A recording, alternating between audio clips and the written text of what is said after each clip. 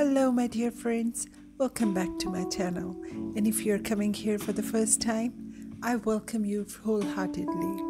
I'm Ann and my channel is about home decor, tablescapes, DIYs, rental friendly decor tips and tricks.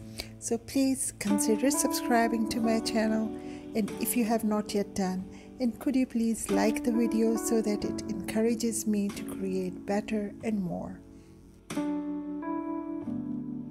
So in today's video, I will be sharing with you a DIY spring wreath. As I love decorating my house with wreaths, so I keep on trying different wreaths for different seasons. It's a very simple and easy DIY that anyone can make at any time. I hope that you would like my creation. Well, this video is a part of a wonderful series which is called Spring Decora Thon, which is hosted by Shangie from Shangie's Home Decor and Lifestyle. And the other participants of this collab are Stacy from Design and Style by Stacy, and Everyday Living with Karen, and the designers Loft, and then Love My Babies Forever. And then there is Shawni at the Spot. And of course, then it's me, Renters Love Luxury by Ann.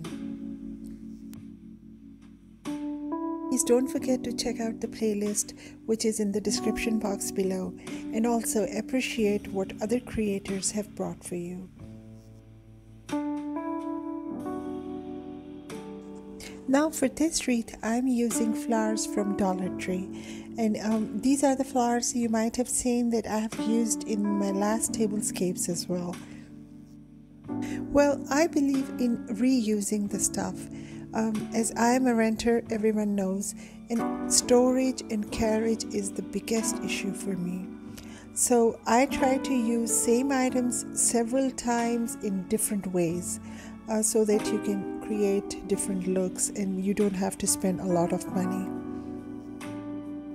My theory is to spend my money in bigger decorating items.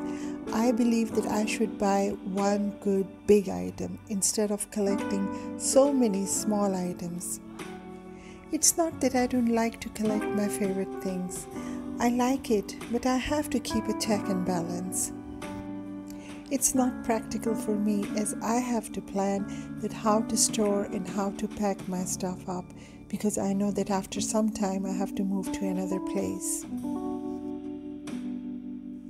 I think enough of talking about renting. Now let's watch the video and see how I created this wreath. And please let me know in your comments whether you liked it or not, or do I lack somewhere, or what do I need to improve.